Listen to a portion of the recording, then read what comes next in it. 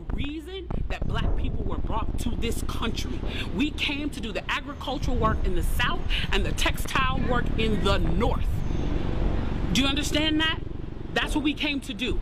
We came to do the agricultural work in the South and the textile work in the North. Now, if I right now decided that I wanted to play Monopoly with you, and for 400 rounds of playing Monopoly, I didn't allow you to have any money, I didn't allow you to have anything on the board, I didn't allow for you to have anything, and then we played another 50 rounds of Monopoly, and everything that you gained and you earned while you were playing that round of Monopoly was taken from you. That was Tulsa, that was Rosewood. Those are places where we built black economic wealth, where we were self-sufficient, where we owned our stores, where we owned our property, and they burned them to the ground.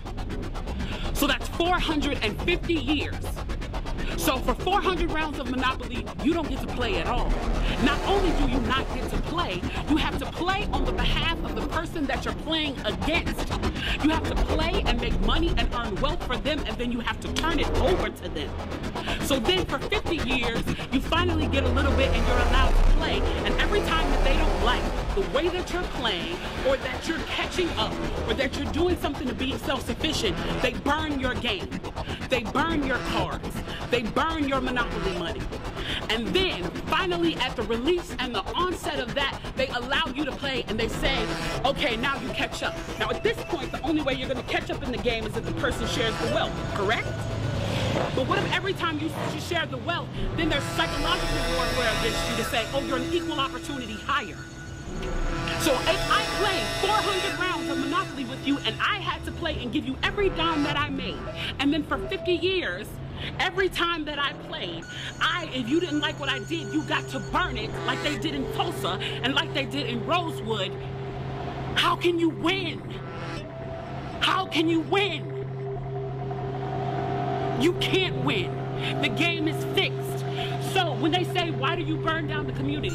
Why do you burn down your own neighborhood? It's not ours. We don't own anything. We don't own anything. Trevor Noah said it so beautifully last night. There's a social contract that we all have, that if you steal or if I steal, then the person who is the authority comes in and they fix the situation. But the person who fixes the situation is killing us. So the social contract is broken. And if the social contract is broken, why the fuck do I give a shit about burning the fucking Football Hall of Fame, about burning a fucking Target? You broke the contract when you killed us in the streets and didn't give a fuck. You broke the contract when for 400 years we played your game and built your wealth. You broke the contract when we built our wealth again on our own, by our bootstraps in Tulsa, and you dropped bombs on us. When we built it in Rosewood and you came in and you slaughtered us. You broke the contract, so fuck your Target. Fuck your Hall of Fame.